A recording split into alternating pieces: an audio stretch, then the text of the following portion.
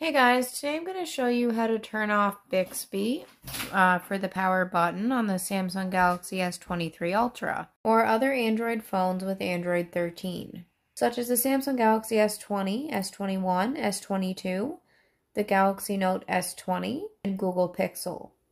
All you have to do is go to Settings, scroll down, and go to Advanced Features. It says Labs, S Pen, and Side Key.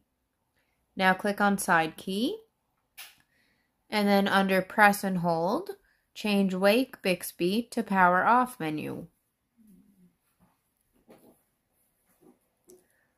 You can also change the side key for Quick Launch Camera, Samsung Wallet Quick Access, or Open App. I'm going to leave it as Quick Launch Camera.